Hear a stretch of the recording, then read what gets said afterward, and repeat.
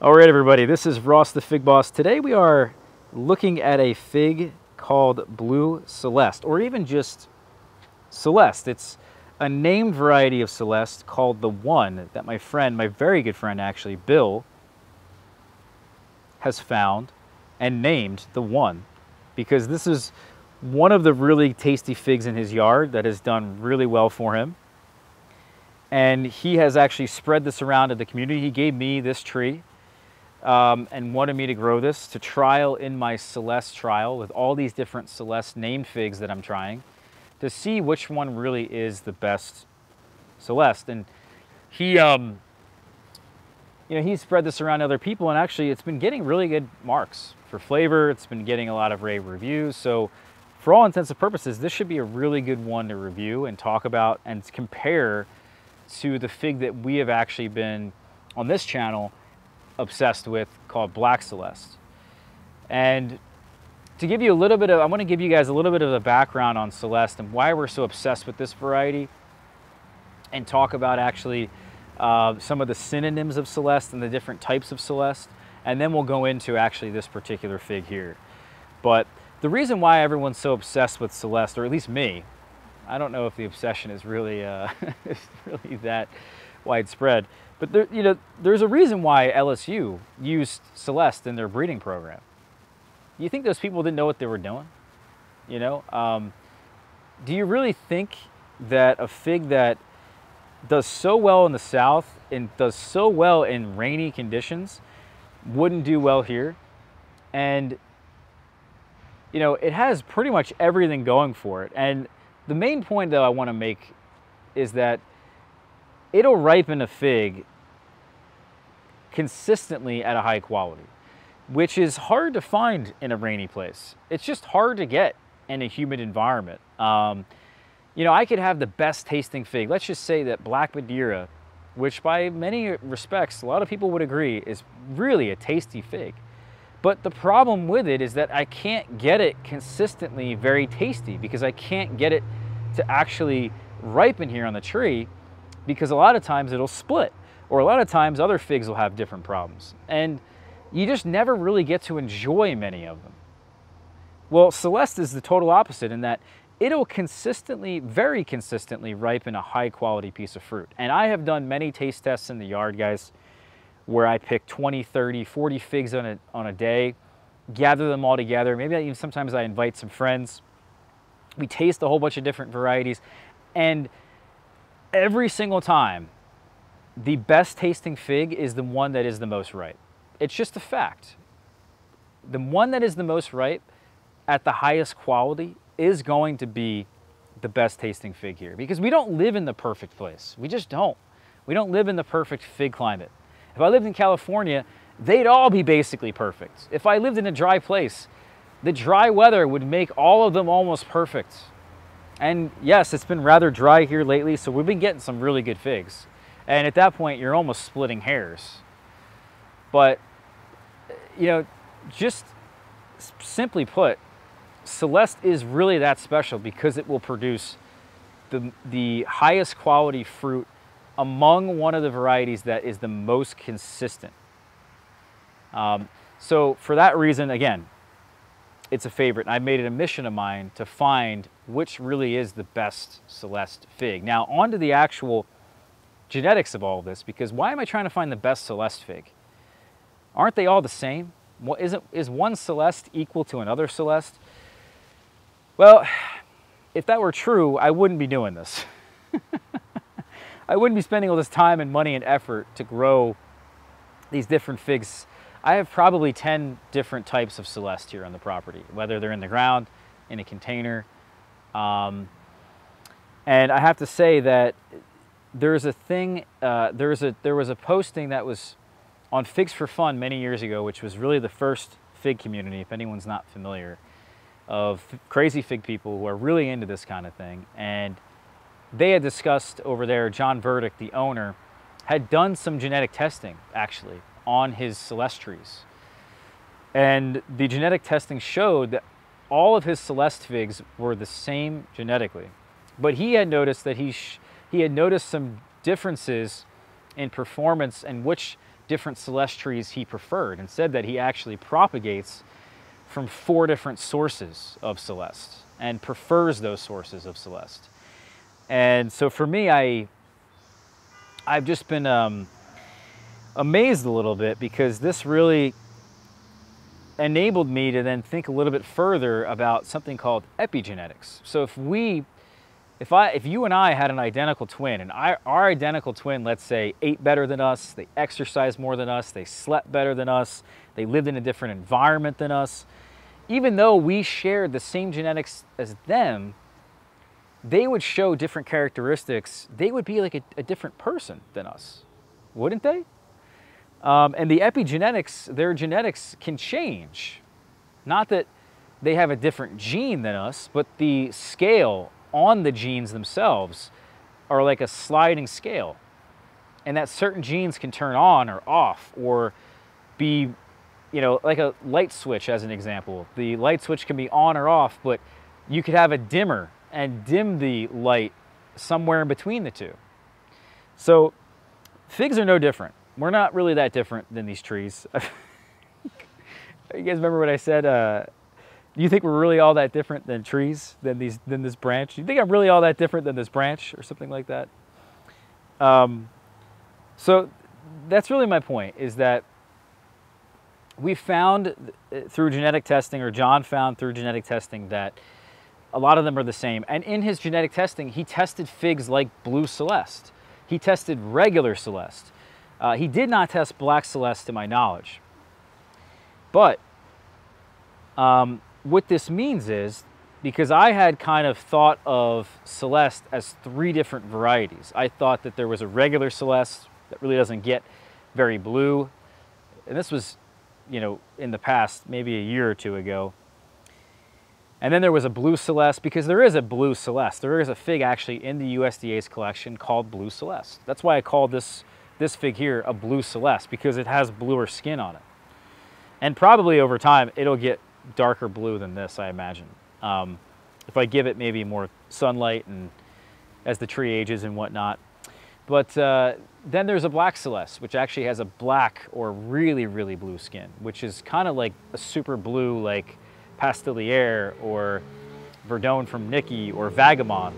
I have a number of different figs that actually have a truly blue skin. This fig here is more along the lines of actually like a gray. It's like a grayer fig, believe it or not. And maybe actually will turn blue, as I said, in time, but this fig has like a yellower green undertone with gray-blue overtones and reddish maroon ribbing, a little bit of brown in there. And for my money, this, you know, color-wise, is very different than black Celeste, but I don't think this is really all that different than any other Celeste. Sure, it's going to be different. It's going to have different epigenetics, or because of epigenetics, it's going to show different characteristics. Probably some of them aren't going to get this blue. Some of them will get more blue than this. Certainly ones I've grown in the past have never really gotten this blue. This is the bluest one I've gotten outside of black Celeste, which is weird that we call it black Celeste because it's really blue.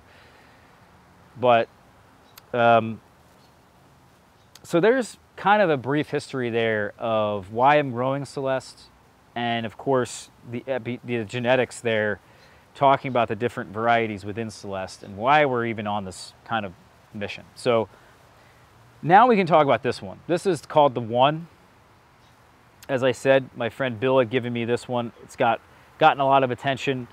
This one here ripened super quick, and I would have let it ripen actually a bit longer. However, the fig itself was getting eaten up by ants, and I didn't want to lose it tomorrow. So I had to pick it now. But the weather's been dry. It's been really warm here. And because of that warmer weather, the metabolisms of the trees are really quick. They're really fast. And the hang time of the figs is really short. They're ripening figs very quickly. But what's impressive, though, is that this fig had really like a 1 or 2 day hang time. Maybe you could say in total it was 3 or 4 days. But there was really only 1 day in which this fig could be damaged by anything. And I mean there was one day in which rain could have gotten to it, the ants could have gotten to it, birds, squirrels, whatever it is, for something wrong to happen. And that's an incredible quality. That's actually insane. There's not many figs I've ripened here with such a short hang time. And when you find something like that, you just know it doesn't even really have to have any other good characteristics to it. Like, it has a closed eye. It has really nice skin to it that allows the water to shed off of the fruit. It doesn't split. It doesn't crack. It dries easily. The shape of the fruit is really nice. All these things didn't even really need that, because it just ripens like this. It's done. Like, that's incredible. I don't know if that's going to continue, because again, it has been really warm here. The days are in the 90s. The nighttime temperatures are rather warm. So again, the metabolisms of the trees are really quick. The longer I let this ripen, the better it's going to taste. So if I can get this to dry up more on the tree, I'm going to be better off. Does this really look to me like it's any different than any other Celeste I've ever seen? No. However, looks are deceiving. What else can I say about this other than the short hang time? Again, it's been the bluest fig I've had, the bluest Celeste I've had outside of Black Celeste. It seems to be rather early. The leaf pattern matches Celeste. The branches, even the branches of the wood, you can tell are like Celeste branches. It's weird how I could identify the branches, but they have like almost like a hairiness to them. It's productive. It needs a little bit more light actually to set the fruit buds, so you got to space the branches out. It's healthy. Doesn't have a lot of fig mosaic virus. The figs actually don't form on the tree very quickly because they have a longer stem or whatever it is that's happening on the tree. I have other varieties that form figs sooner in May and June when they first form on the tree, but then this one actually forms relatively late compared to the others that I've had. Like my Hardy Chicago formed figs before this one. So did my Azeloto. So there's a number of trees that are forming the fruits before them, but because it ripens so quickly, it doesn't seem to really matter. And we've talked a lot about that, how you could break apart the earliness of a fig or how long it takes for a fig to ripen based on how long it takes for it to form on the tree, and then how long it takes actually for it to be perfectly ripe. So there's two different things there to kind of examine.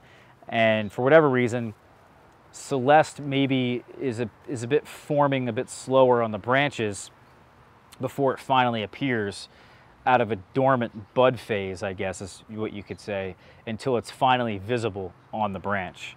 And then, of course, it ripens very quickly. And is a early fig that ripens right alongside this year, my Hardy Chicago there. The other important characteristic you'll see in pretty much every Celeste that I've noted is these flowers on the inside. You know what? Let me put down my knife really quickly. Excuse me here, guys. The flowers on the inside of the fruit don't always form properly. And this is a really great way, I think, to identify this fig. You see that there where the void of the fig is down there at the bottom? There is some whiter looking flowers. Those are flowers that didn't develop properly. And there's always a couple of those in Celeste. I don't know why that is, but it's a really great way to identify Celeste and knowing that you're actually eating something like that. This to me seems actually quite dried, really super quick. I'm amazed how quickly this ripened. All right, let's try it. It's very good. It's really good. Super high quality.